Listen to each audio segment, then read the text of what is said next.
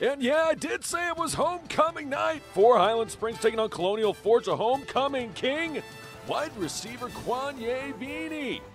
Congratulations as he gets the sash and the crown.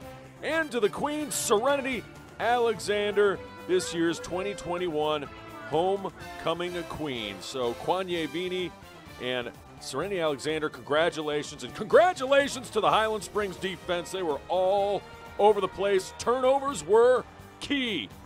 That's the first one very early on in the ball game. It's Daquan Giles who recovers a fumble, would lead to this. Hey, it's a homecoming king.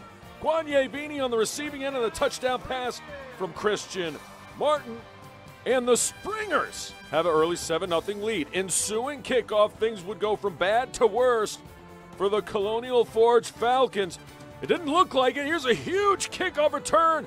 Looks like nobody's going to get him, but as he's going down to the ground, the ball pops loose. Springers Johnny on the spot. It's Elijah Wade with the fumble recovery, and the Springers took advantage. Martin firing, finding Latrell Sutton. Good for a first down, would lead this. Still first quarter action. Give it to the big man.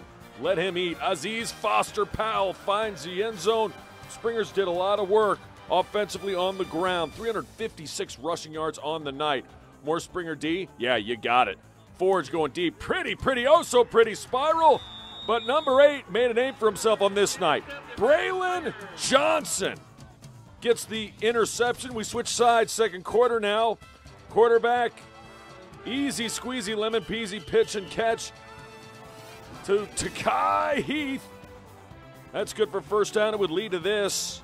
Looking to go up 3 scores. They'll do just that. The handoff, this time to Marcel Fleming. He finds Pater. This looks like the Springers of old, doesn't it? Defense forcing turnovers. Offense just going down the field. The one problem Highland Springs has had this year is avoiding the big play, and this time it would come in the form of special teams.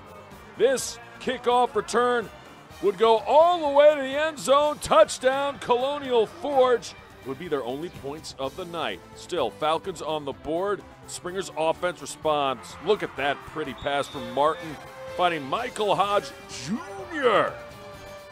This offense, I said, was firing on all cylinders. 574 total yards on the night. And Christian Martin threw for a score. He ran for one more.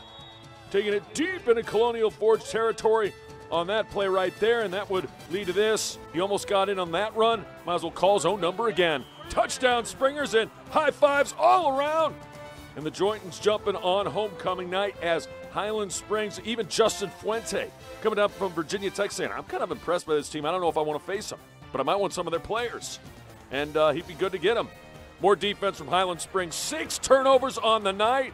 And the man of the hour, yeah, there he is again. Braylon Johnson returning that interception, his second pick of the night for 52 yards and a touchdown. All Highland Springs at this point. More Springers later. Still getting it done on the ground. Jakir Henley now in at the quarterback position. He takes it all the way to pay dirt. Touchdown Highland Springs. And the defense, well, they just went to work all night long. Number 53 was in the backfield all night long. All night, Rashad Purnell. All night. All right, for you kids, just probably not your style of music. Anyway, oh, we missed him. Backup QB is going to put it in for his second touchdown. Jakir Henley, and a happy homecoming for Highland Springs. They're 3-2 on the year now. 52-7 winners over Colonial Forge.